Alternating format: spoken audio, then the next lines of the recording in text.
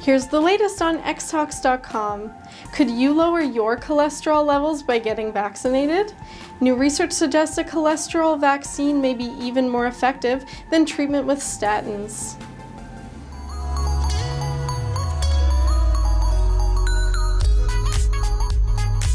Hello, I'm Sarah Massey, life science blogger and webinar moderator for xtalks.com, and welcome to this edition of xtalks Vitals.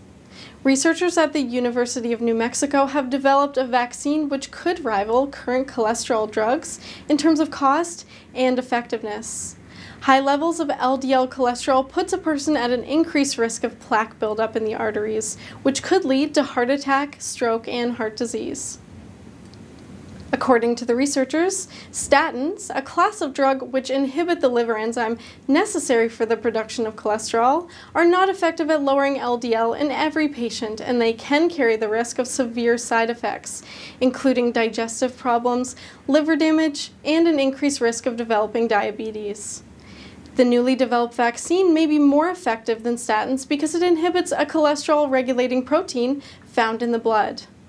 In developing the vaccine, the researchers created a bacteriophage virus-like particle that elicits a strong immune response against the protein, which functions by binding the LDL cholesterol receptor.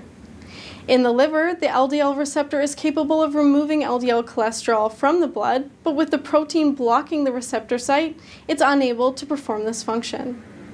The vaccine created by the researchers blocks the protein, leaving the LDL receptor open and able to remove excess LDL cholesterol from the blood. The researchers tested a single dose of the vaccine in mice and found it was successful in dramatically reducing LDL levels. For more information on this story and other news stories in the life science industry, visit xtalks.com by clicking the link below.